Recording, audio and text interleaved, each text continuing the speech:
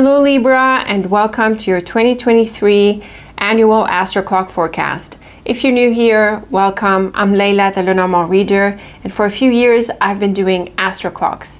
Recently, I asked a question to the community if you still wanted us to do Astroclocks for 2023, and the response was a resounding yes. So I'm delighted to be doing it here again, and I also want to tell you that I'll be running a workshop about the Astroclock. And this is going to be in-depth technique plus an additional method that I don't talk about on the channel, and the techniques in the workshop are well beyond what we do in this forecast. So I'll put a link here and below, and also sign up to the email list so that you get updates. I'm really excited about this, and I hope you'll be as excited. So Libra, let's do your 2023 forecast. I've got my deck. It is shuffled. It always is between readings. I just like to do a bit of a hand over hand to sort of resonate with you with your reading, and we are ready to draw your Astroclock. Let's see what is ahead for you this year. Okay Libra, here is your Astroclock. As you can see, we've got all the cards on the table.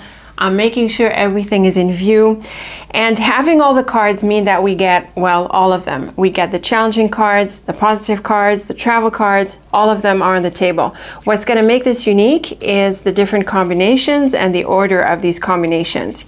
Before we get into the month-by-month forecast, Libra, I like to get an overall orientation of the spread. I like to get a sense of which cards are where, to sort of see like a general energy. I like to start with looking for the challenging cards, and I see that there's the Whip, Cross, and Tower in December. It's really the Whip that is the most challenging card, and oops, that's not really in view. Here we go. And the Cross is also a little bit challenging, especially when there are challenging cards nearby. This is going to be an interesting combination, a little bit special. I'm looking for the other ones. The Scythe can be negative, but with the Star it is not. We have the Clouds and Mouse together, but there's also the Flowers, which can help overcome this a little bit.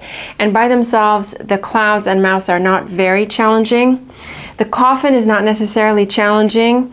What about the Snake? The Snake comes with the letters, so this is about, I would say, secrecy. Again, perhaps not all that challenging. And there's the Fox nearby. This is interesting, and it's been so consistent across the Astroclocks this year so far. What I'm seeing is that whereas normally there are 2 to 3 challenging months in the year, this year, across almost every sign I've come across so far, there aren't that many. There's 1 or 2. What's happening is that the challenging cards are showing up with positive cards in such a way that the positive card helps overcome, to some extent at least, the challenges of the challenging card, or the combination just means something else. So it's looking like 2023 is going to be a really positive year for most of us, and there's not going to be as many challenges as we're used to seeing in our Astroclocks. So that is really interesting.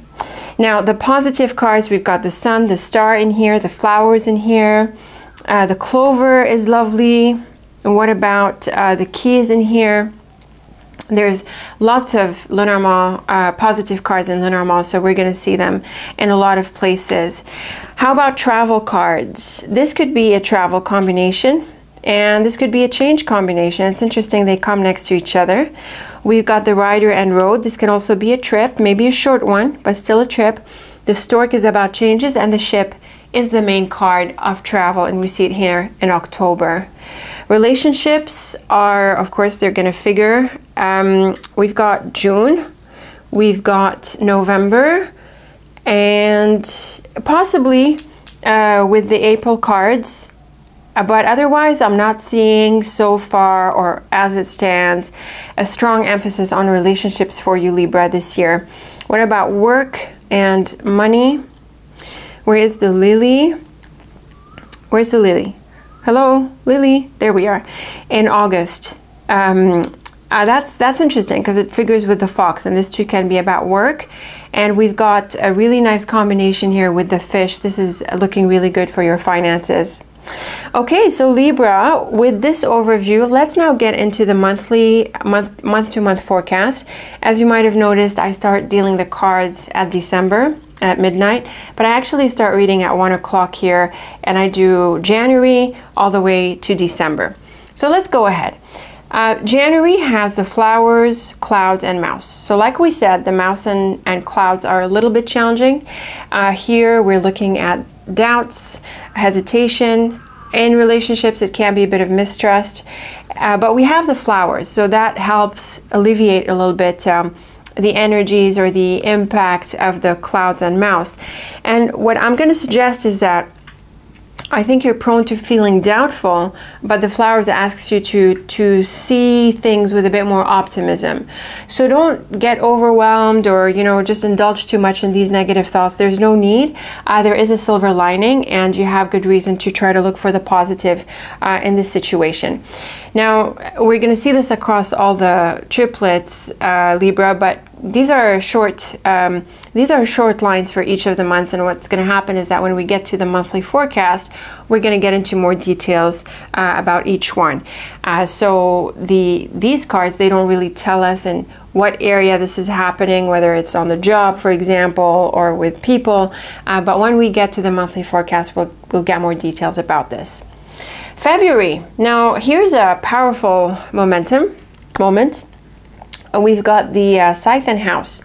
And this is a very straightforward combination, Libra, as I'm sure you can surmise. It points to a house change. It can point to a move. It can point to the idea of breaking away from a place. If you live with someone, like if you share a space, you could leave, or they could leave, or there could be other sorts of changes. And it's pretty radical because the Scythe is in the middle, and with the House it has that clear suggestion. But the Star is one of the brightest cards of the deck. It's all about wish fulfillment and happiness. So you could be actually looking forward to this change, and now there's an opportunity to move and change things around. The House can also point to the job by reference to your team on the job, and again, you could be breaking away or making other exciting changes in your work life. And the same dynamic is going to apply in any context of your life. But the House really brings into focus the idea of your closer circle, your home, and your base. March, we have also change cards in March. We have the Key, the Coffin, and the Mountain. So the Coffin is a clear card of endings, and the Key is a bit like the Star relative to the Scythe. It is a welcome ending. And with the Mountain, we could be looking at a place abroad, or you could be traveling, and it can also suggest an ending to what might have been a situation that is stuck. So the March cards follow pretty well the February cards, and so it's very clear that between February and March we're looking at a change and a pretty sharp and clear ending. And not only that, but this is a welcome ending, and it's something that you're actually looking forward to. It's also possible that with the Key, Coffin, and Mountain, you've completed something, you've achieved it, you've reached the top, as it were, and now you're ready to close it off and move into a new beginning. And guess what? We have the Child in April. So this is really strong, and this is very consistent, and really the story is coherent. The Child is the card of beginnings, and we see it after these cards, so clearly the unfolding is happening. The Sun is one of the brightest cards, and the Garden points to a community or an environment. So you're moving to a new place, and in April we see that you arrive at this new place. The Sun suggests this is very happy, and obviously this is what you want. And this is in very good alignment, perfect alignment with February and March. So Libra, it's going to be hard not to see this, but between February and April, you're looking at a major change and moving to a new place. Now, this can be a new job, a new home. It can be another environment that you're changing. It could be a social group. It really just depends on your life situation. But the change is there, very clearly there, and it's a happy one. Moving on to May, we have the Friendship card. We have the Dog. The rider is also helpful, and we've got the road. I really think here you could get help, you could get support, people come into the picture, and there is like a forward movement that ensues. So I think getting help is going to enable you to move forward, Libra. It's a good idea to accept help or to seek help, and also give and take. So if you are to offer help, then that too works. The cards are also social here, mainly the dog. With the rider, this can mean a visitor. It can mean going some places with some people, and it could also mean getting to know people. The thing about the road is that it's a little bit open-ended. It's not really great for a commitment, let's say, but it's really good for keeping options open and exploring. So with the dog and rider, you could be looking at meeting new people, talking to different people, exploring different types. You know, maybe this is something you're doing for your work or for your social life. So these are social cards that invite you to communicate, interact, and also because of the road, I suggest you keep things light and you know, keep things also open and keep an open mind as you meet different people. So that's a really nice easygoing month. In June, we also have the relationship aspect. We have both the ring and the woman. Clearly, this focuses on a specific person. Generally, that's what it does. And the woman can be anyone, really, but it's typically someone who's pretty close to you or pretty important to you. And with the tree and ring, this is a solid relationship. Again, I'm seeing this idea of support, a bit like the rider. You get help, you get support, and I think there's a good sense of security here in this connection. Now again, I can't really tell from these cards if this is about your work or, you know, some other relationship in your life. So May, June, there's a focus on relationships. There is a bit of a contrast between the two, though. These cards are open-ended, these cards are more committed. So it's possible that between May and June you meet someone and, you know, at first you're getting to know them, being friends with them, and then in June things become more serious, or, you know, there's a deeper interest that is in the making. That's certainly nice if you're single, but when it comes to if you're already in a relationship, Libra, then they can sort of stand alone, where May is focused on just, you know, being with people and networking, and June is more focused on your personal relationships. Moving on to July. This is a lovely combination. We have the stork and book and the clover. So the book is normally closed, points to mysteries and secrets, but with the stork there's a shake-up here, probably opens the book. I like to see it on the other side of the book, so in this order, in order to suggest the opening, but I can still, you know, think that there's a revelation, especially because of the lovely clover at the end of the line. This is definitely good news. It can be unexpected because of the chance factor that the clover brings, but it could be welcome news regardless. And I also think that there's a bit of a green light here that kicks things into motion. In contrast with June, the tree is a little bit more settled, it's a bit more patient, it's slower, and the stork is faster. So it's possible that in June you were waiting on feedback, waiting on someone to come around, and in July they do. But they can also be independent events. This combination is also good for creativity, teaching, learning, researching. You know, all of the ideas that could be associated with the book, you know, are highlighted here, and there are good things that come through. So this is an exciting combination. Moving on to August, we have the fox, heart, and lily. Now, both the fox and the heart can be associated with work, especially jobs. So when they figure together, this theme likely comes through. Sometimes the fox and heart points to someone who is half-hearted, and I have to say often. But because of the lily, I think the combination changes and it's really focusing on your work. In this sense, the heart is actually a good card because you could be feeling good on the job, you could be pursuing the things you want, but I'm still going to be a bit, you know, cautious about the fox. I'm going to suggest you do your part, you do things right, you keep working, you know, within your role. The fox is really good with this. It's very good at being disciplined, at finishing what it starts, meeting expectations. You know, it's a disciplined character, even though it can be a little bit self-interested and sometimes a trickster. Now, what's interesting is September. September is bringing an offer. We have the moon and letter, and this is the combination of an offer or a proposal. The thing about the snake is that it asks you to keep it to yourself. So at this time, you get an offer, but you don't tell people about it.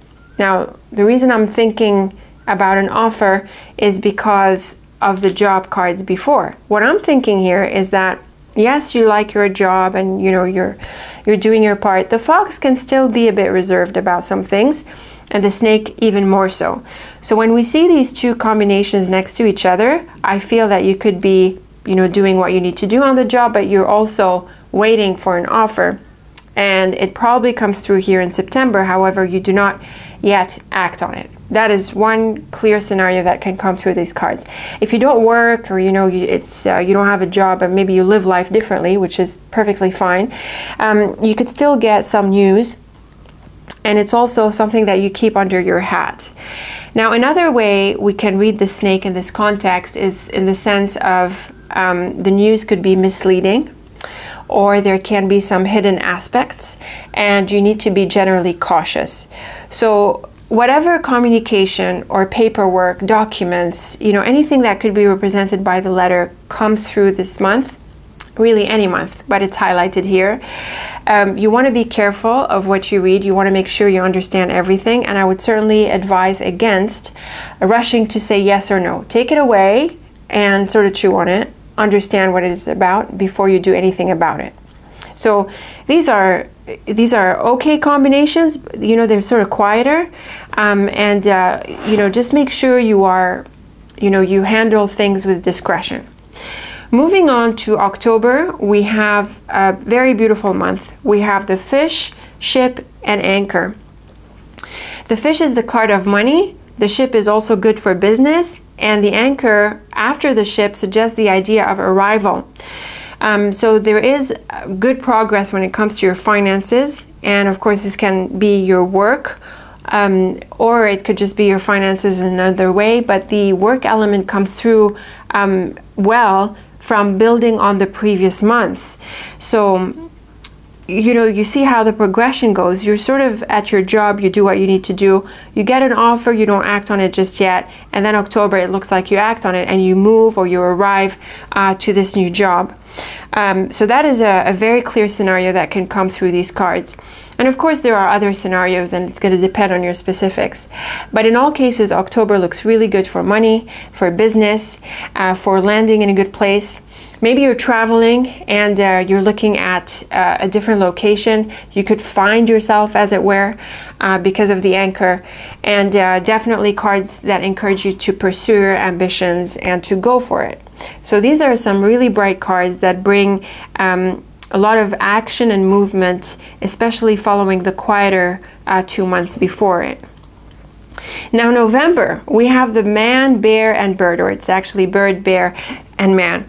Libra, I think a manager can be in the picture here. Continuing with the job, the work scenario here, in your new job or in this situation here, there is someone in a position of power that comes into the picture. Now the bird is okay. It can cause a bit of anxiety. This person can be a little bit dominant, I feel, and this could cause you a bit of nervousness. Maybe you're trying to prove yourself to him, or you know, as you work in this job or in this environment. The combination can also suggest conversations and negotiations with this person, and it can also mean that this person is supportive, because the bear tends to be protective, and even if the bird is a little bit chattery and causes a bit of nervousness, the bear is still solid, and it can mean that this is someone you can have a conversation with. So that is one way we could look at the cards.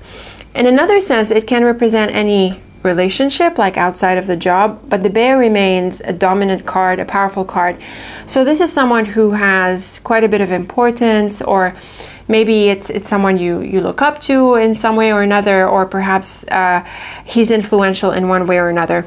In all cases, the bird suggests that a conversation may be due. And again, I can't tell from these cards what the conversation is about, but when we get to the monthly forecast, and that's going to be later on next year, we'll get into these details. Now we wrap up with December. So December, is your most challenging month because of the whip, but also because the other cards are not so strongly positive that they can overwhelm the whip this much. The whip is a card of challenge and conflicts, but in this combination, this is an interesting one. We have the cross in the middle, and the cross has to do with life lessons. It tends to be a more spiritual card, and the tower also has a bit of that element.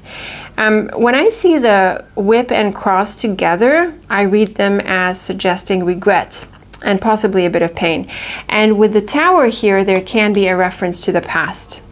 So here in December, Libra, you could come face to face with an issue probably that is from the past or has been long-standing, and it's time to resolve it. I think it's a bit of a painful process, but it sounds like it's an important part of what you need to do to sort of heal and grow and overcome and all of that good stuff. But it really brings into focus this life lesson and you know, releasing the past. I have to say it's a bit of a independent kind of triplet in the context of everything else. It shows up like this in December, and it brings into focus this this idea of a painful episode or some kind of regret or an issue from the past that you need to work through. I can't really tie it with the previous cards. I really feel it seems to be a standalone card. But what I can say is, you know, it figures in December, and I want to say this, Libra, you know, if you've been postponing doing the work, you know, or looking at some things squarely, it's going to catch up with you at some point, and it looks like it can catch up with you by December. Now, I'm not saying you have to try to deal with these issues at another time. It's a good idea to do this, but you also have a process, and, you know, life is going to unfold for you in certain ways, and you'll be called to do things at different times.